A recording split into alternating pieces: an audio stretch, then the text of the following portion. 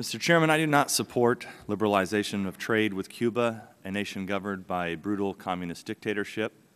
To justify this initiative, some may draw parallels with China or other foreign powers that have been hostile to American freedom. But make no mistake, Cuba is not China, and these comparisons are not valid, and here's a few reasons why. Cuba, not China, is stoking anti-American sentiment throughout the Western Hemisphere and is openly hostile to our nation.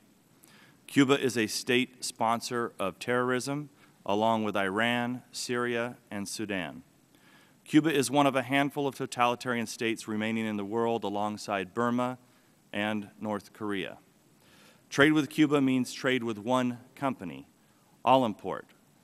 Any talk of open trade with Cuba is a distortion. What we are talking about is open trade with Castro's import-export regime.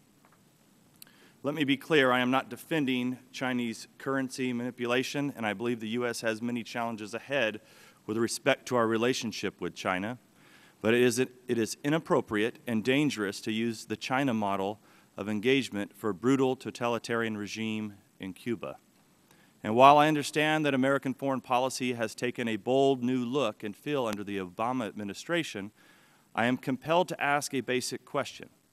Is this Congress seriously proposing to advance trade with terrorist states before completing work on agreements with democratic allies and strategic partners? Trade with Cuba is not a question of economics. It is a matter of geopolitics and American national security. I recognize that liberalization might make a few Americans a lot of money, and I don't blame certain elements of our economy, including the California Farm Bureau, for entertaining profits over the larger ideals of freedom and national security. I'd like to draw your attention to the first slide here.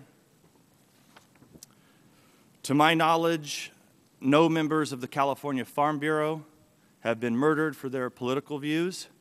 Here's a picture depicting Cubans murdered by the Castro regime, a memorial to them in Miami, Florida. I'd like to bring up the second slide now. And it might come as a surprise to supporters of trade with Cuba that killing a cow in that country without government permission results in longer prison sentences than killing a human being. The California Farm Bureau and other exporters do not represent this nation's national interest. The American people are tired of sectional interests governing our country. As leaders, we are charged with the responsibility of putting aside these narrow interests in favor of the national interest. As a representative from California's #1 agricultural district, I can assure you I have done so in respect with China. Yet I fear many of my colleagues have lost sight of their responsibility. While we discuss trade with Cuba, this committee has sat idle while congressional leaders have blocked consideration of vital agreements with Colombia, Panama, and South Korea. Our allies in Central and South America are under constant assault by hostile powers, including Venezuela's Hugo Chavez. Without our support, we leave these friendly democracies at the mercy of anti-American sentiment and militant Marxist ideology.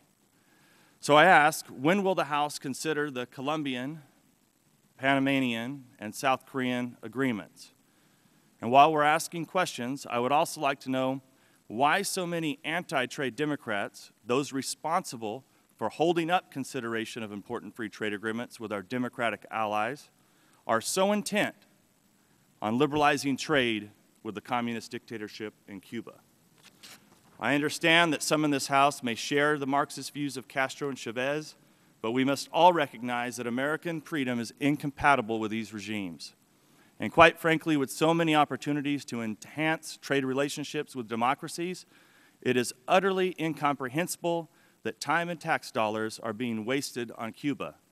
Yet here we sit. I urge my Democratic colleagues to take a stand one way or another, either end the waiting game currently confronting our allies, those allies being Colombia, South Korea, and Panama, and give them a vote on their trade agreements, or kill them now and get on with your agenda. Perhaps some of my colleagues would be more comfortable negotiating free trade agreements with Iran, North Korea, Venezuela, and Cuba. I yield back.